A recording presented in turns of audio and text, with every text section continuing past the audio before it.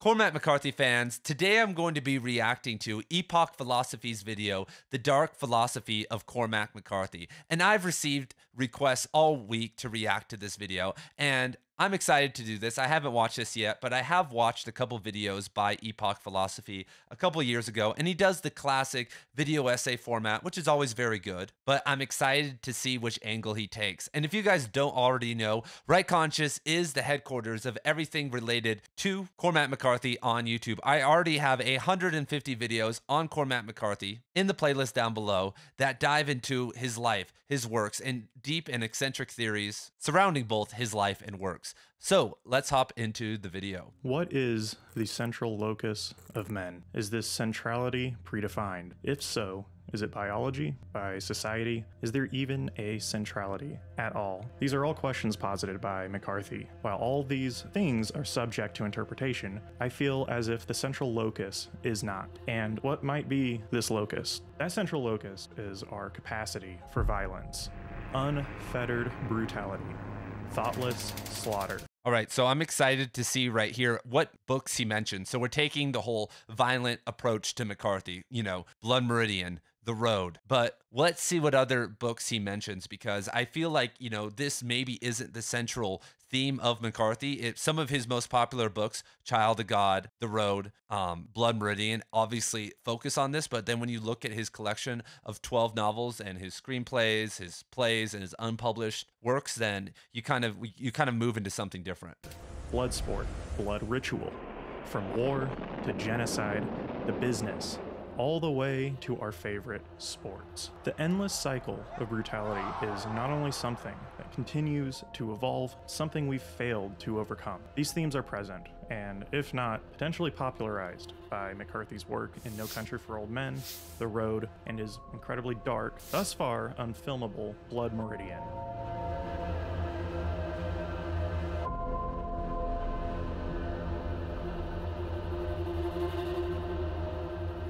But it's not just violence McCarthy is concerned about.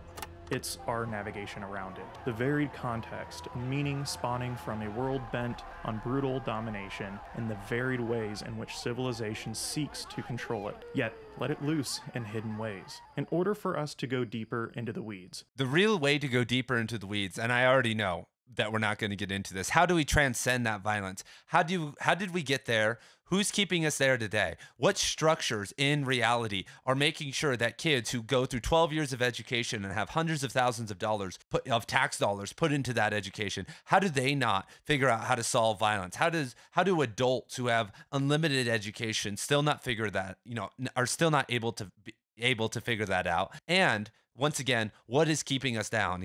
That's something that these video essays kind of do this kind of glance over these problems, but don't talk about the causal factors and solutions. But I'm excited to see. We should go into more around McCarthy himself. Okay, we're going was biography born in Rhode Island to an upper middle class Irish Catholic family. This is, one of these things that I feel about video essays. The problem with video essays is, first of all, you're not really connecting with your audience. You write out an essay. So you sit and down, you write out a script, and then you just do video editing with animation. And so it's the same sequence. We first have to introduce, then we get to the problem, because it's an essay and you have to assume that the person has never seen this before. But that's kind of a disadvantage, I think, in the long run for BookTube. And one of the reasons that BookTube is failing is that we have to focus narrow and bring people in and then eventually expand out again. But I already know, I get it. This guy's channel is not about Cormac McCarthy, so he has to bring people in. And let's see how he connects this biographical information to this violence. So why is McCarthy talking about violence? Well, it's actually mostly because of father trauma, and I'm excited to see if we get that. But later in his childhood, relocated to Knoxville, Tennessee, the setting to one of his most beloved novels, Suttree. McCarthy lived in a relatively nice home, but was surrounded by people living in what was described as two-room shacks, smaller family dwellings inhabited by the working poor of Knoxville. Much of his childhood was spent rummaging through Knoxville and befriending children from his poverty-stricken neighborhood. McCarthy was known to throw school to the wayside as a child, focusing on the things he felt more significant, such as reading, I don't know where we got this. He was befriending the poverty-stricken kids in his neighborhood. If you actually go look at his neighborhood, it was a decent place to live south of Knoxville. It wasn't some uppity place, but his father was a lawyer. His father was very well-to-do, and he went to a private Catholic school. So a lot of the people surrounding him were doing very well. And the other thing that was failed to mention here, let's see. Let's see if he gets in the next Writing 30 and seconds. drinking. This persisted up until the time that he went to the University of Tennessee. Okay, so we missed the big thing here that his dad, McCarthy's dad, was a lawyer for the Tennessee Valley Authority, and his job was he was actually the leader of eminent domain and putting that upon these poor citizens. So with the Great Smoky Mountains National Park being created around this time, and then a bunch of new dams being created, there were people who had been on this land for over 100 years who had either legally or illegally been living in the same place on these little small acreage farms, up to 15 acres. And the problem was that some of the time these people didn't have titles or deeds to the land. And that created a lot of problems because, first of all, McCarthy's dad would show up and they'd throw these people off the land. And some people would get money and some other people wouldn't get the money. And I think McCarthy, who had an affinity with kind of the poor folk because he was wandering around and talking to the elders and talking to the other children. So he was witnessing all these people or people very similar to them being thrown off the land. And his father, who had very high expectations of him and his brothers and sisters, was an authoritarian from what I could tell. And well, obviously he was, he was a lawyer throwing people off their land, and everyone's always like, it's just his job. Someone else would take, maybe they wouldn't. Maybe at somewhere down the line, we would find someone who is a moral individual and wouldn't be, doing these government insurrections of people off of their land that, either they own or should be able to have because no one else wants it. Anyway, so where he later dropped out, yet continued writing and made it a central focal point in his life. McCarthy was known for his rather austere lifestyle. Famously, he lived with his ex-wife in what she deemed a shack with no heat. After separating, McCarthy continued to live in poverty, writing away and taking life in his own accord. McCarthy also remarried, but had no plans of jeopardizing his writing career with the hustle and bustle of a 9-to-5. His second wife recounts much of their marriage as also living in a shack dwelling in the Smoky Mountains with no running water or heat. Hilariously, his second wife recounts this time with, "We were bathing in the lake. Someone would call up and offer him $2,000 to come speak at a university about his books, and he would tell them that everything he had to say was there on the page. So we would eat beans for another week." Like many writers, McCarthy never saw. So once again, we're missing the analysis here. Like if we're going to do biographical information, that's great. But how does that lead to him writing about necrophilia in Child of God? Because around this time when he's with his second wife bathing in the lake, how does he get there? Well, Child of God actually wasn't necessarily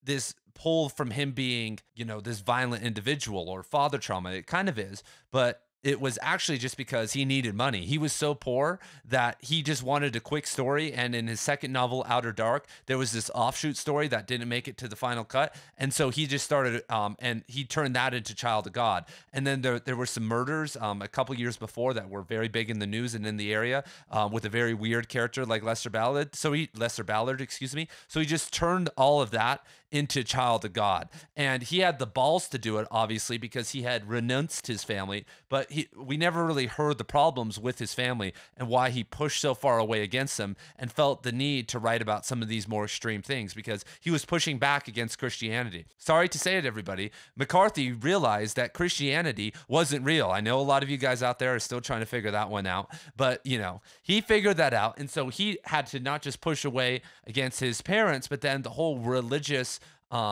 environment that he was living in. We still have to do that today as people who have transcended Christianity. All right, continuing on. But imagine, living in a very, I went to a university in Utah and there were so many Mormons around me that, it was hard to even breathe. It was hard to even live. And so that's what I'm sure it felt like for McCarthy trying to break free in the 1960s. Saw tangible success until decades later of writing. It was only after his release of All the Pretty Horses did McCarthy gain widespread recognition, with his prior novels such as Blood Meridian and Suttree garnering acclaim decades later. McCarthy isn't a philosopher proper, and in my mind that's what makes the writer particularly interesting. From people like Kafka to Bukowski, Philip K. Dick, the narrative ambiguities allow us to parse questions. So he talks about philosophical writers, and we got Bukowski, Kafka, and Philip K. Dick. All right. Ironically, in a much more direct manner. It allows us to And let me just say, even though I'm pointing out and providing more information, this is great video so far, right? This is very nice. I'm enjoying it. Like, this is chill. Experiment with the implicit text, meaning, or context that isn't exactly in front of us. I have personally been looking forward to covering Cormac McCarthy on this channel, and it seems so have my patrons, which do subscribe and gain the chance to choose future videos as well. But there hasn't been an author who has captivated my attention quite like him. The endless themes, ambiguous tones, layered writing, things that structure a type of philosophy we can siphon from him. McCarthy has published a nonfiction work called The Kekule Problem, which I believe it's how it's pronounced. That alone likely necessitates a separate video though. It is here we will focus on his library of novels, the things he is best known for. Before we go much further, I will add that I will not add spoilers here. McCarthy's novels are incredibly important to me, and the last thing I want to do is jeopardize one's ability to dive headfirst. That said, typical video essay. We can't go deep, man. Read the book, you guys. If you guys are watching Cormac McCarthy videos, you're less than 50 hours away from finishing. Whatever you're doing right now, turn on the audiobook. Go read. You can easily read with the time you have hundreds of books a year. I said hundreds. If you're not reading over 100 books a year, then you have a time management problem, or you just don't care about reading. And if you're watching videos on reading or writing, then you need to at least be doing some of that and get to that level before you're over here. That's why I just don't even say spoiler alert anymore in my videos. And people sometimes get mad. Sometimes I say it. I'm just like, all right, if you're here learning, then you should already be done. The first read, getting through someone's bibliography, is the easy part. The analysis and the work and the transformation is the hard part. We'll add context and explore the themes set by McCarthy. With a large catalog of works from McCarthy, I'll likely lean heavily into the works of his that felt most pertinent to me. Texts such as Blood Meridian. Here we go. We're not going to see the golden text. Suchery, No Country for Old Men, The Road, and even his newest, The Passenger. Okay, we got The Passenger. Okay, let's go. Blood Meridian is what I believe to be his most McCarthy-esque, if you will, and is personally my absolute favorite novel of all time. I would say that The Passenger is more McCarthy-esque. It combines all the different elements of the South, the West, and science.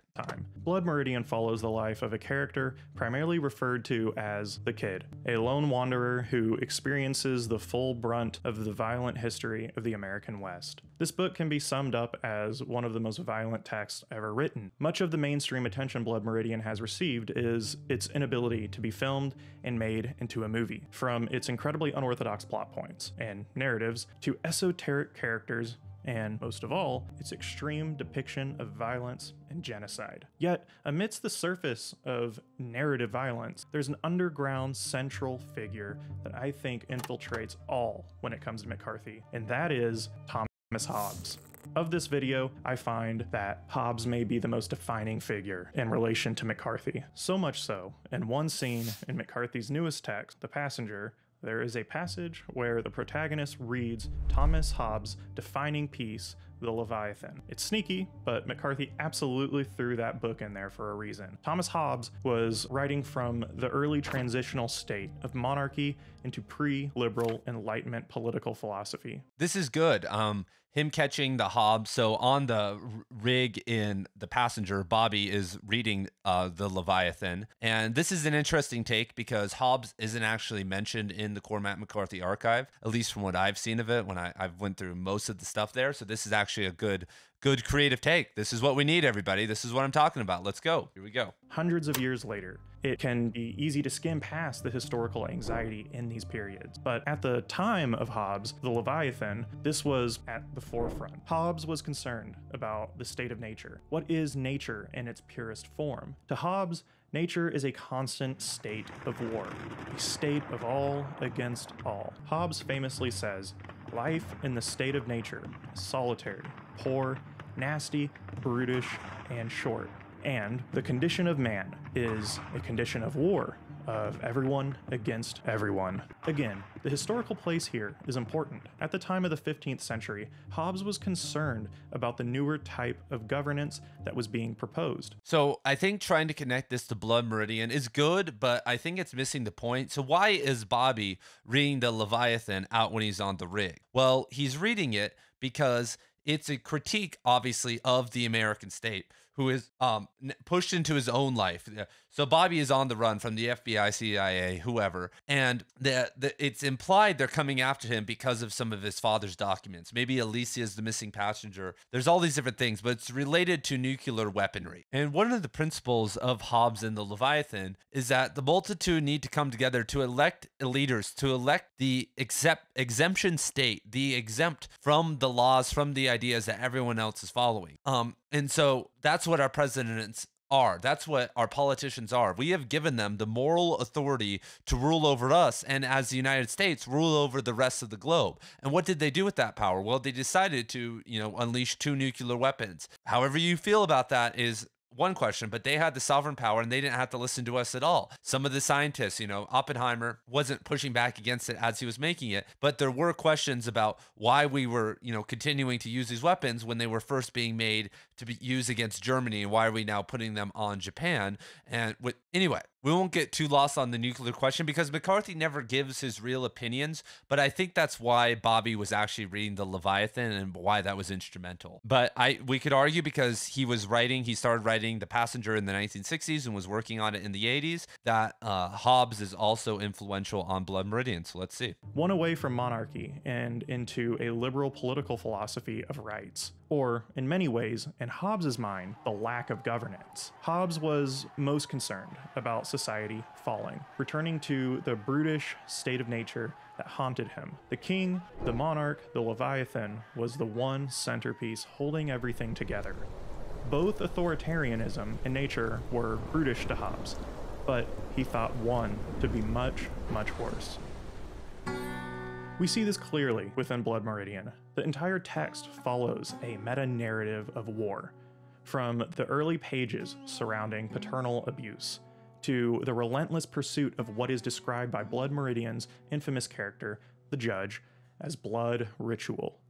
I'll leave the explicit context of this for all who decide to read Blood Meridian. It's not as simple as it seems. These things are present in the context of the Wild West within 19th century America.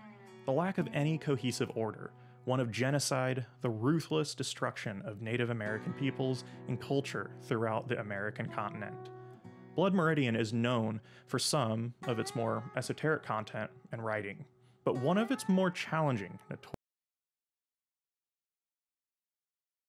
notoriously confusing, and in my mind, brilliant sections is the epilogue, but to many, it's incredibly short, cryptic, and confusing. Here's the entire thing. In the dawn, there is a man progressing over the plain by means of holes which he is making in the ground. He uses an implement with 2 handles, and he chucks it into the hole, and he enkindles the stone in the hole with his steel, hole by hole, striking the fire out of the rock which God has put there. On the plain behind him are the wanderers in search of bones, and those who do not search. And they move haltingly in the light, like mechanisms whose movements are monitored with escapement and palate, so that they appear restrained by a prudence or reflectiveness which has no inner reality. And they cross in their progress one by one that track of holes that runs to the rim of the visible ground, and which seems less the pursuit of some continuance than the verification of a principle, a validation of sequence and causality, as if each round and perfect hole owed its existence to the one before it there on that prairie, upon which are the bones and the gatherers of bones and those who do not gather. He strikes fire in the hole and draws out his steel. Then they all move on again.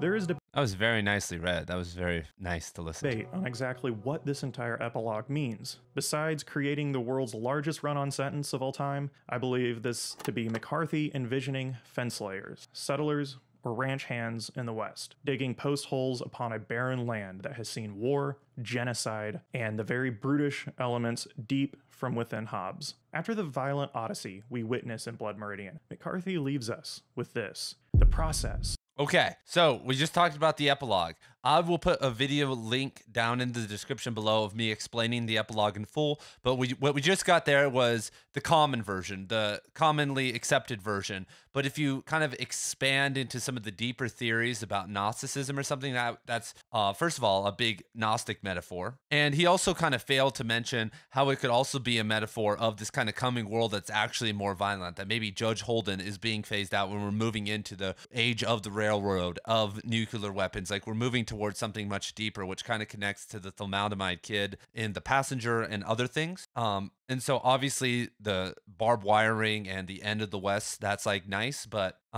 let's see what History. he clarifies Many here. describe Blood Meridian as a work of anti-colonialism. In a way, this is what I was expecting. Yet, the narrative and themes speak a bit different. I want to posit a different approach here, something much more dark. An explicit socio-political or moral analysis, I believe, is missing something critical to the text. That being, you cannot be against something that is inherent to all of us, and you cannot escape it. You can certainly try, and try we should, but at the end of the day, it's all we really can do.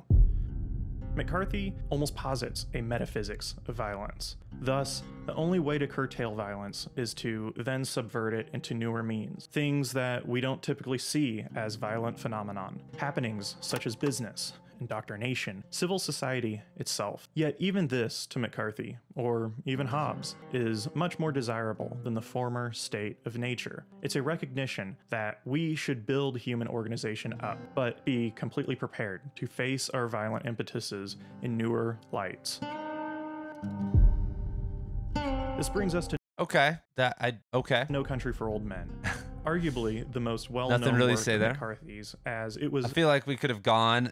We were there, but we could have gone deeper there. Okay, let's see what happens. adapted We might by the get Coen here. brothers into, really, one of the best films ever made. The story is a neo-western revolving around Sheriff Bell, an old-time World War II veteran turned peaceful sheriff who lives a relatively easy life in an easygoing town with minimal crime. He's presented with a situation that turns his life upside down and makes him question notions of progress, civility, and even mortality. There is so much synergy between Blood Meridian and No Country for Old Men, I feel it accurate to call the latter a distant sequel.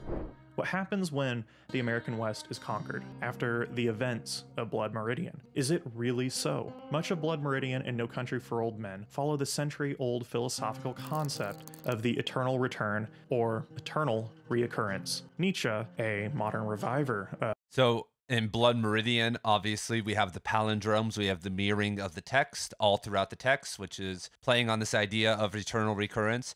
He could get to this idea also in Suttree. Suttree plays upon this even more. That's kind of the whole philosophical theme of Suttree, is one of eternal reoccurrence or reincarnation. And then if we look at some of his other novels, that's also very present. He's missing the Border trilogy in here, because when you look at McCarthy's Westerns, they're actually just one big arc. We have the end of the West kind of with Blood Meridian, of the Wild West, and then the Border trilogy is kind of closing that up, though, the end of the West in general, because by the time we get to No Country for Old Men, like being able to ride your horse around and across lands and cut wire and stuff, that is not practical with everything that's going on now, but that was more practical in the 1940s and early 50s, which the Border trilogy was taking place in. And then the No Country for Old Men actually climaxes with The Counselor. So the eternal return speaks on this question here. This life, as you now live it and have lived it, you will have to live once more and innumerable times more, and there will be nothing new in it. But every pain and every joy and every thought and sigh and everything unutterably small or great in your life will have to return to you, all in the same succession and sequence. Now, in isolation, this can be, and often is, interpreted as a personal, singular question, something merely of one's own life, but Nietzsche has broader implications here. You've never been in trouble before? That is, you've never been arrested before? That's right, Judge. What about your family, Joe? Your father and mother? Oh, they're swell. Do we ever escape anything? Do we ever truly escape trauma? How might we bear the weight of understanding that life doesn't truly have chapters, where things are permanently cordoned off? How do we cope with the understanding that our every release into the world will be felt over and over again? This is where many stop with Nietzsche, and why he has been incorrectly bastardized as a self-help philosopher. But this question isn't merely personal. Nietzsche has metaphysical and historical implications here, at least within some later interpretations via individuals such as Deleuze. This echoes the whole time is a flat circle mantra, happenings destined to repeat itself. Sure, history can progress, but at the same time, it falls back within itself, a sphere that spins, yet moves in a linear fashion. In this vein, there's a specific cryptic, well-renowned scene in No Country for Old Men where Sheriff Bell describes his dreams to his wife. And Tom, I'll be polite. All right, then. Two of them both had my father in them. It's peculiar. I'm older now than he ever was by 20 years, so in a sense, he's the younger man. Anyway, the first one I don't remember too well, but it was about meeting him in town somewhere, and he gave me some money. I think a lot. The second one, it was like we was both back in the older time, and I was a horseback going through the mountain night, going through this path mountain. It was cold, and there was snow on the ground. He rode past me and kept on going, said nothing. Had his blanket to the head. When he rode past, I seen he was carrying fire and a horn, the way people used to do, and I could see the horn from the light inside, about the color of the moon. And in the dream, I knew that he was going on ahead. He was fixing to make a fire somewhere out there in all that dark, and all that cold. And I knew that whenever I got there, he'd be there. And then I woke up. I think this scene is brilliant, as it highlights Sheriff Bell's subconscious grappling with these themes, a metaphysics of violence and eternal return to a root of our nature, one visualized with his father, an understanding of time bent upon repeating itself in different form. But let's get into the person, the self, with McCarthy. There's an immense psychoanalytic exercise. I'm excited. I want to hear more here. Like, this is good. This is moving toward a lot of the theories. I'm sad that we're kind of moving away from this because there's a lot here that was pulled the good quote, pulled the classic quote. Blood Meridian's epilogue and the dream at the end of No Country for Old Men are some of the more potent things that you could talk about in terms of McCarthy's work. So we're seeming to move by it, and he's just connecting it all to this metaphysics of violence scene, which, idea, which I think is good, but I wish we got a little bit more. Maybe we'll get some existential tonality throughout McCarthy's text. We see this with one of the most underexplored passages throughout Blood Meridian, and is a later scene where the kid and the judge, characters in Blood Meridian, are talking in a saloon. One could well argue that there are not categories of no ceremony, but only ceremonies of greater or lesser degree. And deferring to this argument, we will say that this is a ceremony of a certain magnitude, perhaps more commonly called a ritual. A ritual includes the letting of blood. Rituals which fail in this requirement are but mock rituals. Here, every man knows the false at once. Never doubt it. That feeling in the breast that evokes a child's memory of loneliness, such as when the others have gone and only the game is left with its solitary participant. A solitary game without opponent, where only the rules are at hazard. Don't look away. We're not speaking in mysteries. You of all men are no stranger to that feeling, the emptiness and the despair. It is that which we take arms against, is it not? I think this leads us into a perfect segue around McCarthy's existentialism, an existentialism that encompasses this lack. In some corners, many consider McCarthy. That is that's a good quote, but where's the explication? I know that was to help transition us, but that's some fire right there. Like, that's some all rituals that don't have the letting of blood or mock rituals. They're not real ceremonies. Like, that's a powerful statement right there. That we could dive into the hermeticism and the occult nature of Blood Meridian. And I understand that it's having a different, but it's not having a different meaning there. What really constitutes a ceremony? Anyway, McCarthy's Suttree to be his magnum opus, something in completely different tone than Blood Meridian or No Country for Old Men. But I'd argue the themes are completely present. They just contend with them in different ways. Suttree follows a fisherman who lives on a houseboat in Knoxville, Tennessee, who abandoned his wife and children alongside his wealthy family. Suttree can be seen as a type of autobiography of McCarthy, a lone man who lives in poverty by choice, and a type of person who just cannot, absolutely cannot help himself but to get into trouble. You all know someone, whether growing up, God forbid an adult, who just cannot help finding themselves in bad situations, with the law, within relationship, even if it's not entirely their fault. Well, that's Suttree. Suttree is the incarnation of one's closeness or realization of lack, a story of violence within civilized parameters. From punitive institutions, his time in prison, to police brutality throughout the story, religious institution, to his impoverished friends who find themselves at the mercy of others. There's this constant question in the background of Suttree. Amidst your suffering, why continue? This perhaps is highlighted even more so in McCarthy's newest text, The Passenger. Okay, before we get too deep into this, so McCarthy studied existentialism in his time in the Air Force. Suttree was the first thing that McCarthy ever wrote. And so he starts to internalize the existentialists, like most of us did at kind of the early part of our reading and philosophy careers, whether that's in your 40s or it's in your, teenage years or in your 20s, because it's appealing to us. It helps us kind of develop and individuate and understand this newfound knowledge in our relationship to reality. And so Suttree really is a great embodiment of the absurdist man, of the existentialist man, but he's trying to pull himself out of that.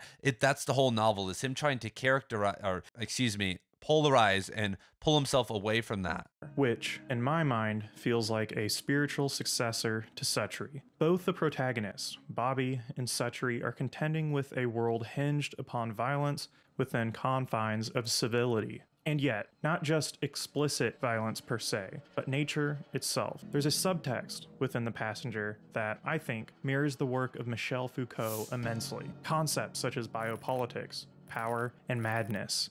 It's actually uncanny how much it does. Bobby is faced with a world hinged upon regulation and taboo, a world with the stark categorization found in modernity. The pursuit of normalcy creates a violent threshold that squeezes our ability to be, well, human. The pathological, deeply violent human effect from social ethics and norms founded in regulation of difference, such as disabled, queer, or non-Anglo individuals. Bobby Wait, what? He is a troubled Vietnam veteran. What just happened? Yet his time in Vietnam Hold on. effect from social ethics, the pathological regulation. Hold on, where were we and watching taboo. this? Hold on. A world with the stark categorization found in modernity. The pursuit of normalcy creates a violent threshold that squeezes our ability to be, well, human. The pathological, deeply violent human effect from social ethics and norms founded in regulation of difference, such as disabled, queer, or non-Anglo individuals. Okay.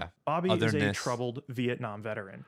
Yet his time in Vietnam, as violent as it was, wasn't the thing that troubled him. He was not a Vietnam veteran. I never was in Vietnam. No, there's a scene where he's talking to someone who's in Vietnam. Someone clarify, I'm 99.99999% sure Bobby was not in Vietnam. I'm actually 100% sure. He's able to grapple with the concept of war. War is the lack of regulation, such that Okay, so this is all just kind of a miss here because Bobby can parse it. he What isn't cannot into grapple war. with is the loss of his sister. He was of a race which car driver. Both were deeply And in a love graduate with one student. another. Yes, you heard that correctly. Bobby seems to struggle within the ways in which we deal with our Hobbesian state of nature, the categories of right and wrong we bring into our world, ones that are at odds with ourselves, and yet in a this isn't that strong of a reading, obviously, because of the war thing, but I think it's more of a trauma. I think it's epigenetic trauma. I think that he's, kind of get into this war mentality and the confines of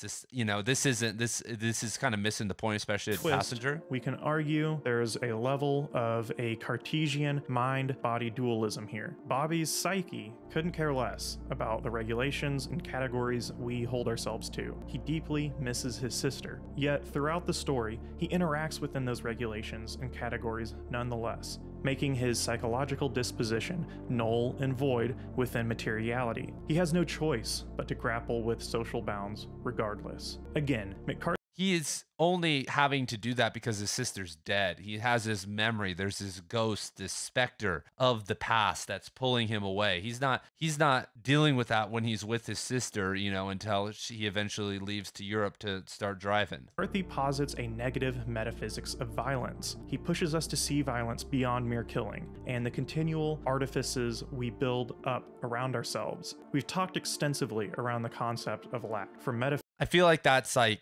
this is that analysis right there is somewhat hollow and empty, even though we're talking about artifice. I wouldn't necessarily say that's what The Passenger's about. There's themes of that in there, but I think it's much more about connection. I mean, I don't think that Bobby's not necessarily like, there are scenes about Vietnam, but the nuclear war, and there are jokes and talk about psychiatric facilities and some of the stuff with the thalidomide kid. But Bobby's on a spiritual journey. Bobby's not on this. He's not worried about society. He's worried about the soul. He's trying to, there is a lack. Let's see what he goes, let's see where this idea of scarcity or lack has Physics to phenomenology, or Lacan's concept of the real, the empty chasm, the baseline of our genuine reality. Our metaphysics being rooted in the philosophical concept of negation, which is to say, nothing, the predisposed emptiness we are all running from. Life, society, relationships, our perceptions are not but things to cover this chasm. If you are new to concepts like negation, lack, or the concept of Lacan's real, I'll leave some resources for you. This is the baseline for McCarthy, a central void, the emptiness we all feel, the only quote-unquote real thing we have, the state of nature.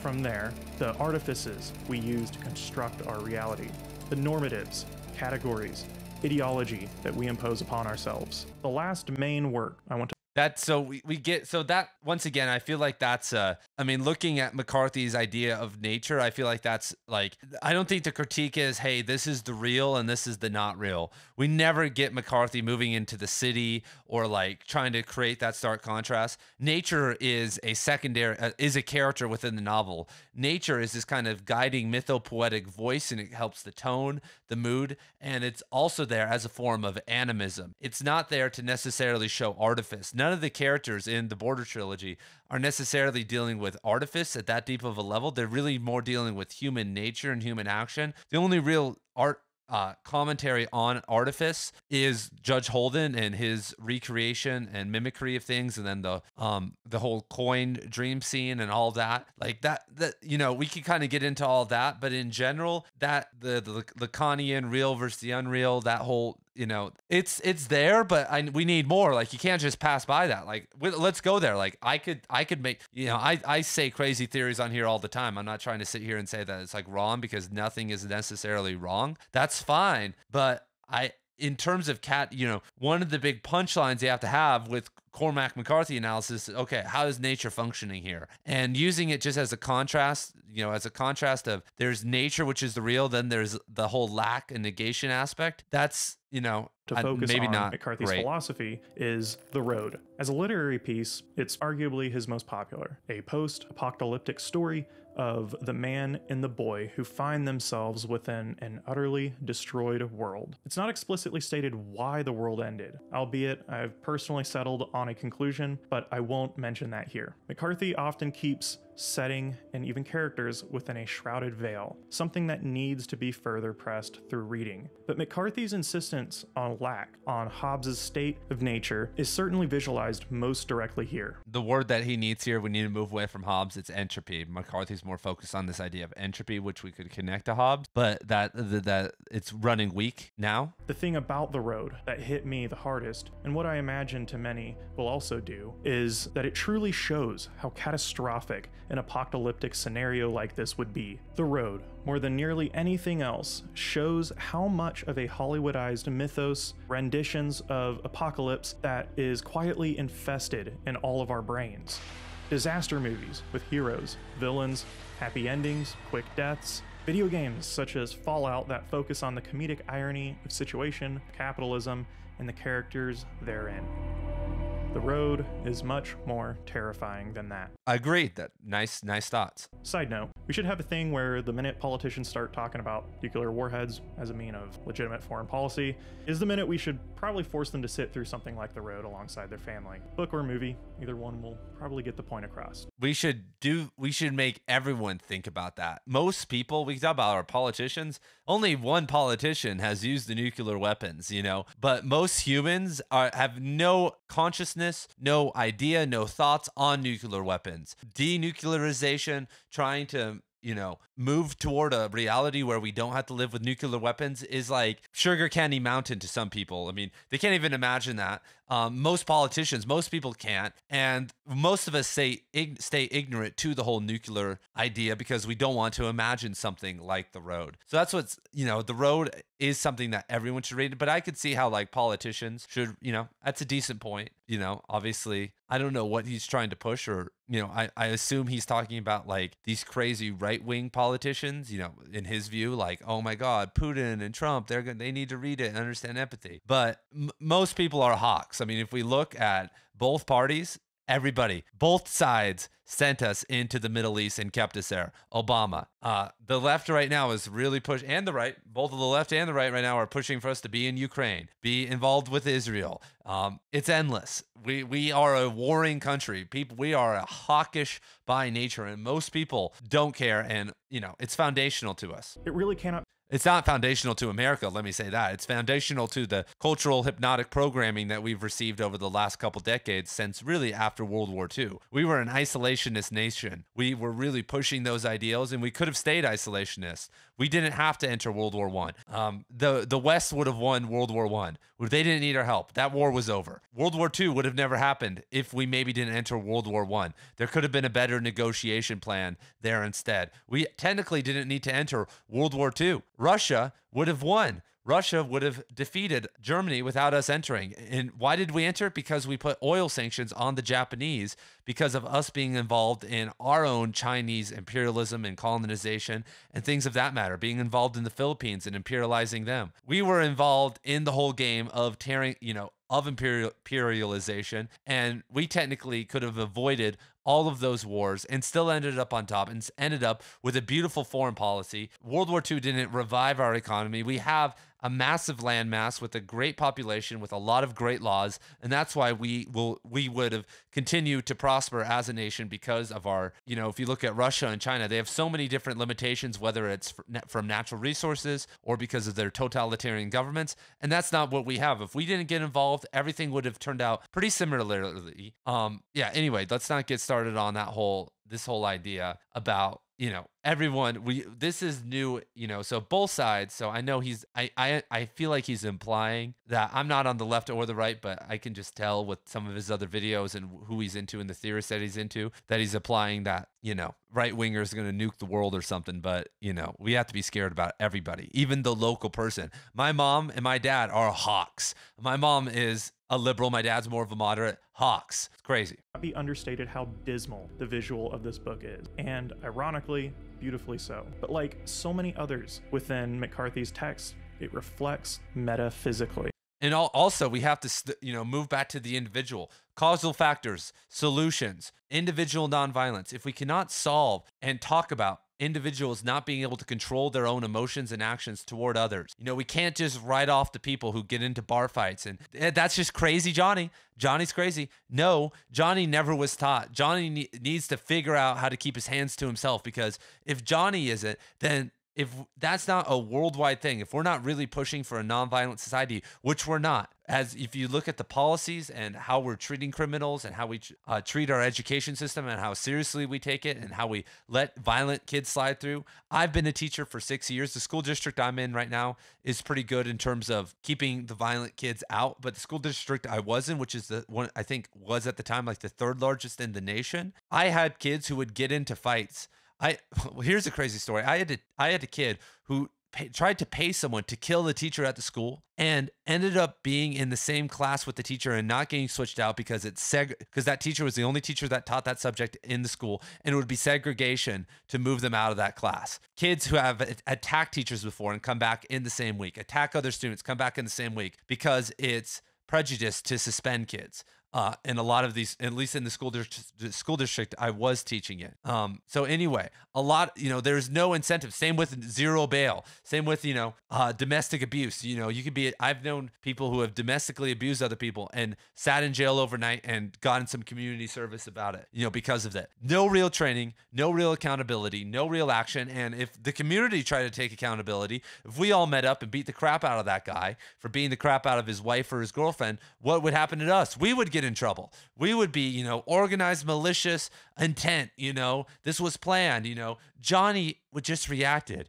Jeannie said something mean to Johnny, and he was triggered because his dad beat him earlier in life, and that's why he domestically abused, her. And if we took retaliatory action against him, we would get a harsher sentence than he got for doing it in the first place. Everything's out of whack, and violence is not taken seriously in society, especially in states where you can't even defend yourself in your own home. There's some states, if someone's in your bedroom going through your things and you attack them and you kill them, you're the one going to prison. It's insane. Anyway.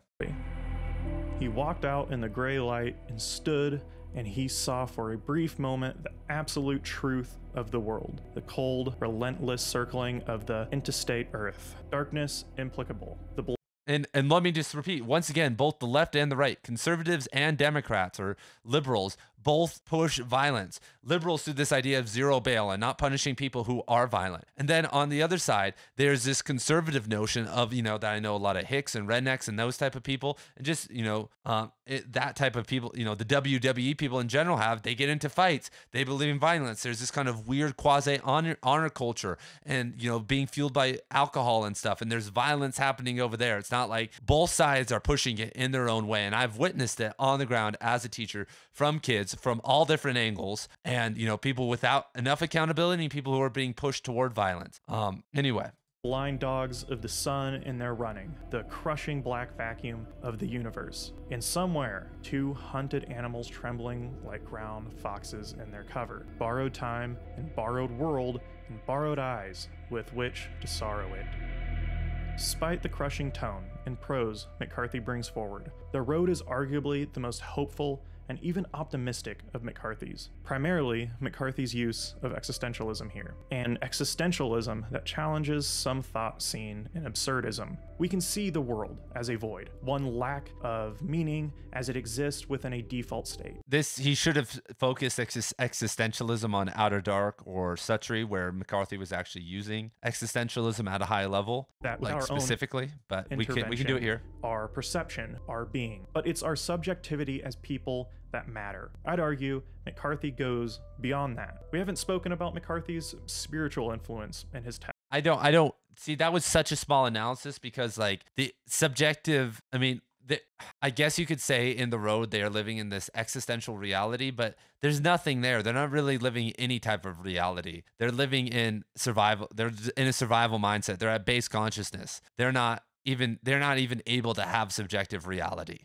They're those small moments, but from almost mystical-like figures and characters such as the Judge or Anton Chigurh. Spirit as an entity, a concept, however we might describe it, is often visualized within characters. In The Road, I'd argue McCarthy centers this into the setting because of the decay, because of the quite literally. Once again, not the best choice of time setting as a character. We finally got to it. Okay, great. But like the whole Border trilogy, Blood Meridian, Suttree, almost every single other one of his novels, other than No Country for Old Men, would be a much more prime example of this idea. It's infusing spirit into something else. Lack of life of all in the book. We must go beyond sight and sound into the sublime, beyond sense, beyond reason, beyond logic. We see this with the boy and the man's promise to one another to always carry the fire. This is a mantra shared throughout the text. We don't technically know what the fire is. This is a mantra. I think taking it to the sublime or these other things, it's pushing a little bit. It's never explicitly stated. Yet as collective humans, as the reader, we still understand it. The Road encompasses a restless spirit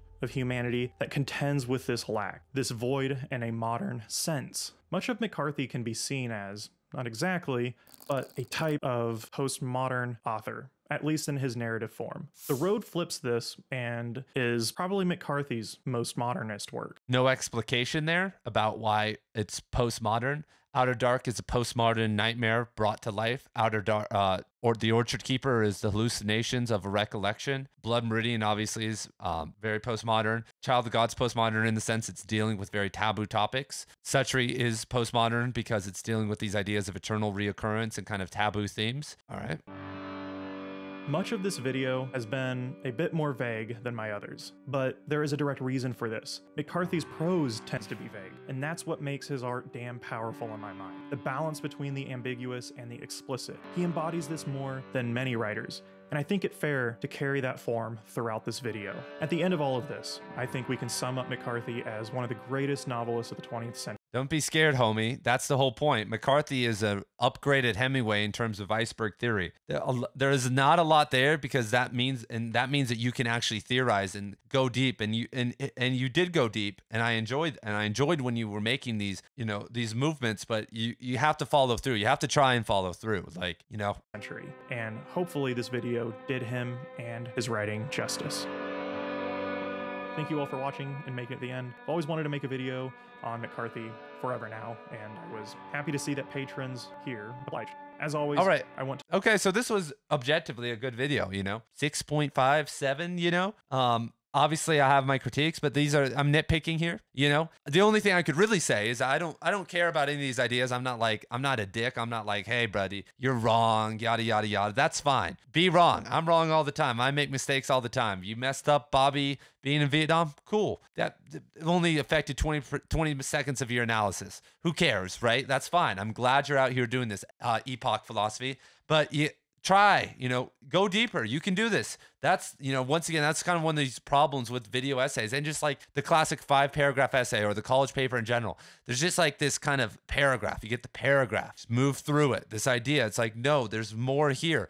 Let's connect that back to something. Let's go deeper.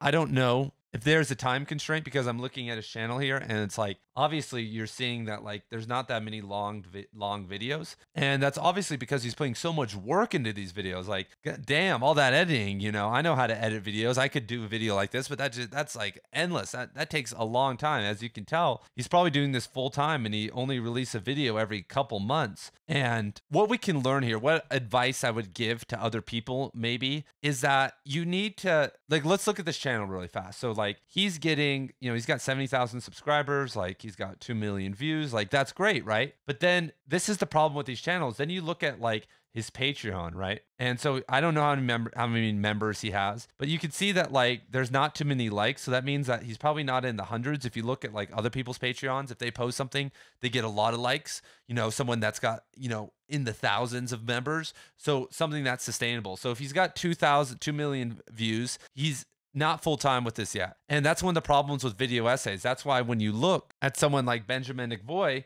it's him on the screen. He's talking to you and you develop a relationship with him, even though maybe some of his videos have some more editing now. If you go back to the start, he started off with just, him just talking, right? Like him not even talking about literature. He kind of moves his way toward it. And they're very but you develop, I've been watching him for years and you kind of develop this relationship with him. And that makes you want to watch his videos more. It makes you take him more seriously because he has the time. If you look at some of these videos, it's like, how do you read Walt Whitman?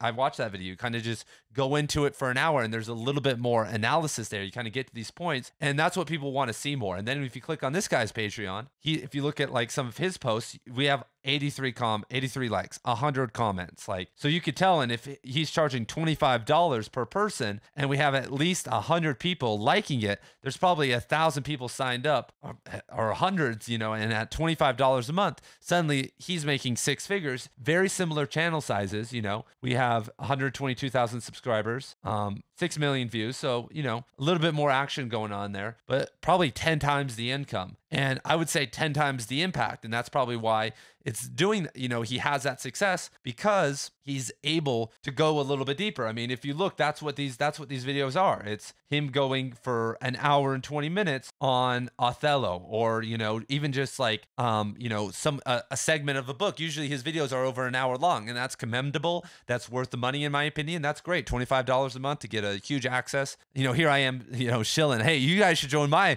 Cormac McCarthy course for $5 a month. But, a lot of my videos, I will go 10 hours on The Orchard Keeper. There's 10 hours of content on The Orchard Keeper. There's probably 2 or 3 hours already on Outer Dark that I'm building. And in these, analyses, I'm talking about, everyone, there's 30 pages here. There's only 30 pages of content, but I'm spending 25 minutes on that. And then if you look at a 250 page novel, suddenly there's hours, and then there's all the supplementary text and or videos and all of that. So that's kind of the goal, I think, of being a creator, and where video essays fall short is that there's not enough focus most of the time on one topic, and there's not that relationship being built, because I make mistakes all the time in my videos. Like, you guys see it, you guys tell me, I'm there in the comments, I'm saying crazy things and getting flack for it. You guys are witnessing all of it, and so then you trust me more. You trust me when I say, hey, I did 10 hours on The Orchard Keeper. Like, okay, Ian probably went pretty deep there. Like, it's not going to be a summary video like Windy Goon. You could say the same thing about Benjamin and some of the other big booktube creators that go deep. You gain trust there, and then you go deeper. So that's what I would say.